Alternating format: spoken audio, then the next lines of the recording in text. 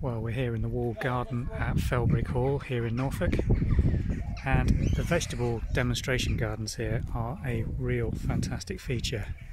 And if ever you needed some proof of the value of a good mulch or top dressing on a border in terms of increasing the plant fertility and general growth, then look at these onions. The size of these is absolutely sensational. Labelled as stir on, and some of those bulbs are a good 6 to 8 inches across, drying off nicely now in the late August sunshine here at Felbrigg. They're going to be absolutely fantastic when picked and dried. We've also got some of the best squashes and courgette plants we've seen this season. Just look at the fruits developing on those. And this gourd just alongside them, absolutely covered in fruit, and a really healthy looking plant. No disease on that at all. It's really loving it here in the shelter of the walled garden. And again, just look at the size of these beetroot. Absolutely massive. This one's almost lifted itself out completely, but the size of a turnip rather than the traditional beetroot. Don't know whether that's going to be hollow and edible, but it's certainly growing well. This garden's not all about vegetables, although these demonstration plants are absolutely chock full of them. These sunflowers particularly caught our eye, and this row of gladioli, absolutely in full flower at the moment. Let's see if we can get a close-up of that for you. Absolutely stunning crimson red, opening gradually up the stalk and growing again very, very nicely in this soil.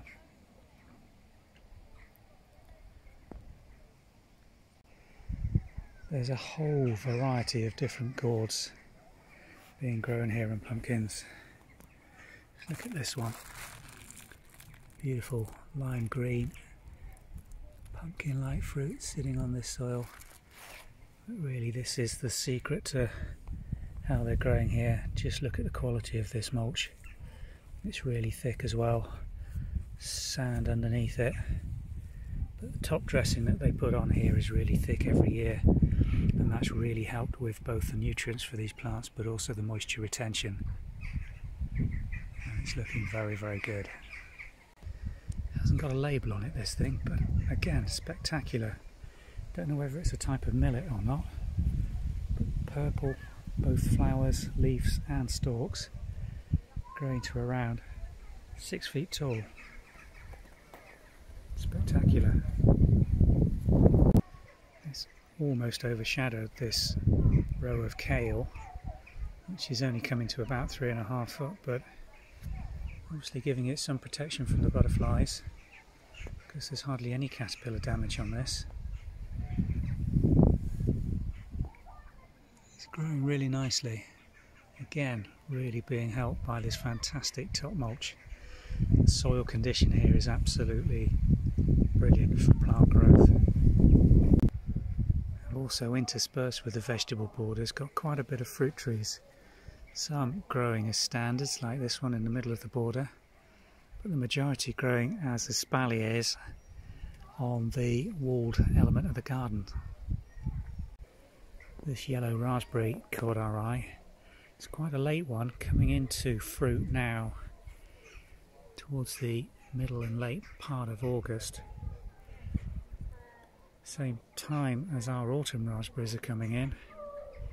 This is probably a Malling variety. Nice healthy row, good growth. Going to produce plenty of fruit, this. And just look at this potato crop. Suffering a little bit from exposure to the light, but every sign that below those top layer of tubers, these plants are going to give an absolute bumper yield. And here's one of the long borders on the back of the walled garden. Absolute mass of colour with espaliered fruit on the back wall. The size of these plants is just astounding, particularly as we're in quite a hot drought here in Norfolk. This is another element of the walled garden. It's divided into 2 or 3 separate areas with interspersed plantings and walls, giving this a really sheltered tropical feel. And the growth is absolutely beautiful and lush this year, despite the drought. These grow extremely well in Norfolk. Tall spires of tiny blue flowers going up to around 20 feet. They've got a lot of them in this garden. They really do give focal points. This apple is Lane's Prince Albert. Set a really good crop of well-sized fruit, which it's holding on this probably 40 or 50-year-old espalier tree on the back wall of the fruit gardens here. Putting strong growth on this year. Laterals are already out to around 2.5 feet. There's a fair bit of fruit rotting on the ground from the June drop, but still plenty left on this tree. And what is still on the tree is looking extremely healthy. No disease or rust or bird damage on this at all. These are going to be absolutely superb quality fruit when they do ripen. Well, we're back in one of the long borders here at Felbrigg, and we've got some fantastically well grown herbaceous plants flowering nicely here. I think we're just going to run you along. Just look at the colour on those. Absolutely spectacular. This little mallow's flowering nicely here. Good clump. Quite a dense growth habit. This plant forms a lovely mound with these tiny little red and white flowers on it. Quite profusion. Tiny flowers. Is it called hot lips? I think it is. I think it is. Is it salvia? Maybe. Sweet peas in the back, growing on short pyramids, flowering wonderfully this time of year, and there's plenty of them here. Beautiful. And the planting with this is just gorgeous. The colours in these are lovely. No, I do. This Drosophila at the end, absolute mass of little pale mauve flowers. When you get close up to them, details superb with the little yellow elements held below the purple tops. This strawberry bed's now past its fruiting season. There's some dieback on this and yellowing, grown under a plastic matting to try and reduce the weeds, but they look as if that's probably ready for replanting quite soon. We've got tomato plants, runner beans, giant sunflowers, and again pumpkins growing in profusion in this sheltered wall garden. It's quite dull today. We've got almost a sea mile blowing in from the coast, and Felbrigg is located only about 1.5 miles inland between Cromer and Sheringham on the North Norfolk coast. So when we left Elsham this lunchtime, we were in bright sunshine and 34 degrees. We come here and we've got a little bit of a sea mile coming in and 21 degrees. This is another salvia.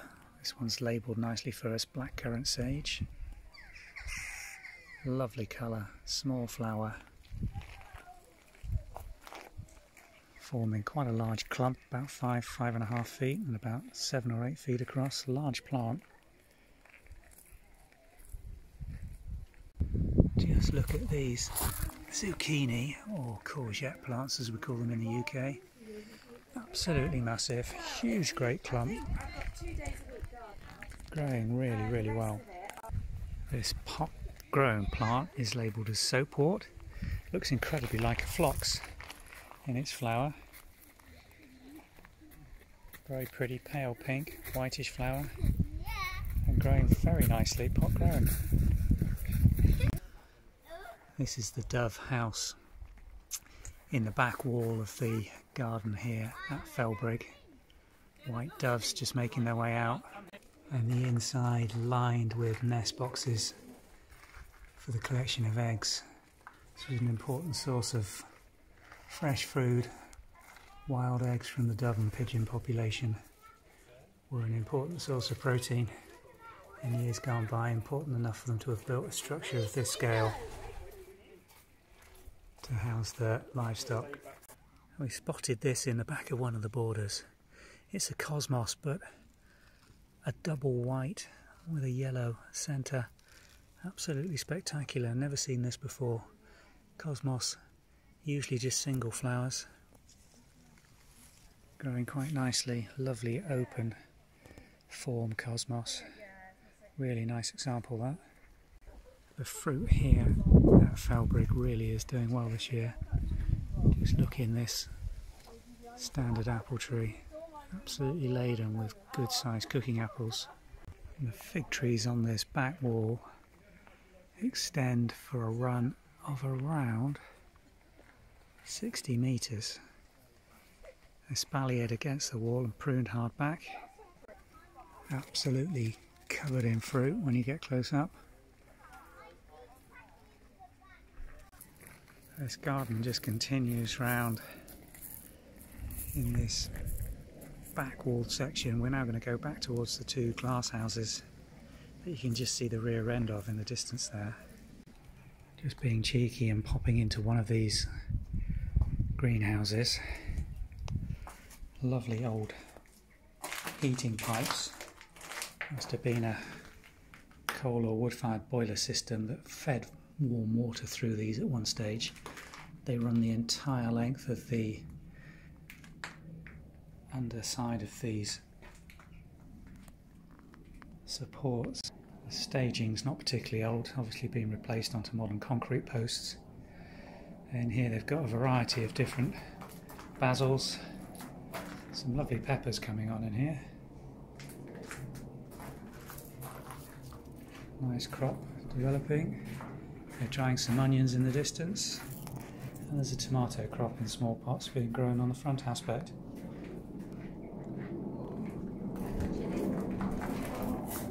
It's nice the way they've set this old metal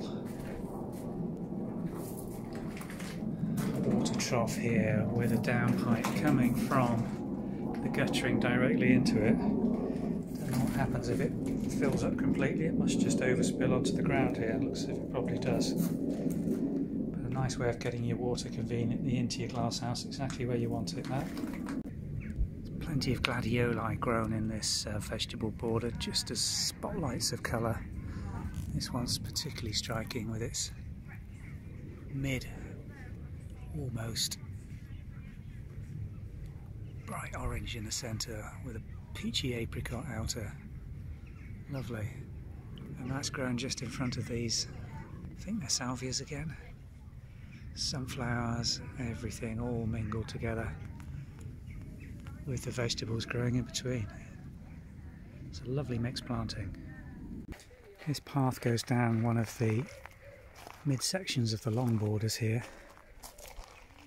and lets you look at both borders on either side with the echinums going right up skyward, eucalyptus, and a whole range of plants, including these grasses, which are all being grown in pots, so they can be moved around rather than being permanent features in the garden. That's quite a nice idea, that. And we've got here these lovely hibiscus plants growing against this wall, flowering beautifully here.